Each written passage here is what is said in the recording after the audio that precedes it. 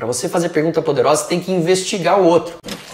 Nossa, eu vou fazer uma investigação, mas o outro não vai gostar que eu investigue ele. Não, você vai fazer uma investigação sem saber que você está investigando.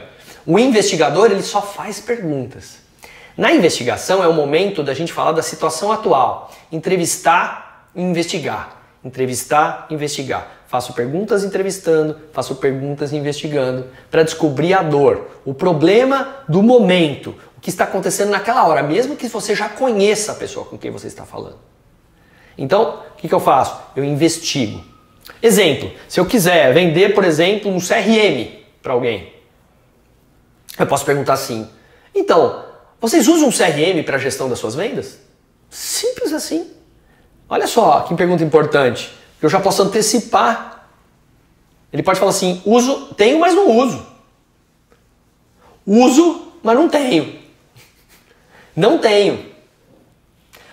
O senhor sabe quantos negócios o senhor perdeu no último mês e os motivos por que o senhor está perdendo negócio? Olha que pergunta poderosa. Eu deixo a pessoa sem jeito. Se eu descubro que ela não sabe quantos negócios perdeu ou o motivo das perdas, eu sei que ela está descontrolada com as informações. Ela não tem informação. Ou ela não sabe onde buscar. Os vendedores aqui batem meta todos os meses? E por que eles não batem? Faz o cara explicar. Isso são perguntas investigativas.